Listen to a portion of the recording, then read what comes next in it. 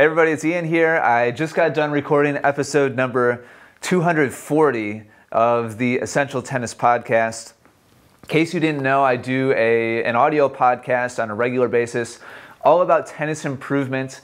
The goal is to cover topics that will help people improve their games. That's our goal with everything that we do here at Essential Tennis. And it just kind of occurred to me as I was recording that many of you on YouTube or on Facebook may not know that we actually do an audio podcast. It's actually the piece of content that I started the website with. If you go to iTunes, we're by far the #1 rated tennis podcast. We're the #1 tennis podcast in the world.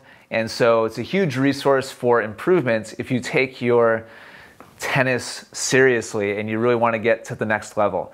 So a couple of suggestions: if you have a phone, if you have an iPhone, there's already pre-installed on your phone a podcasts app. Just open that, do a search for tennis, and the Essential Tennis podcast will come up #1. You can subscribe to it there, get the new episodes for free every time that we publish them.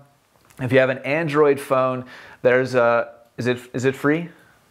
There's a free app called Podcast Addict, a free app that you can download. And again, just do a search for tennis or Essential Tennis, and we'll come up #1. Subscribe, and that's a great way to get it on your Android phone.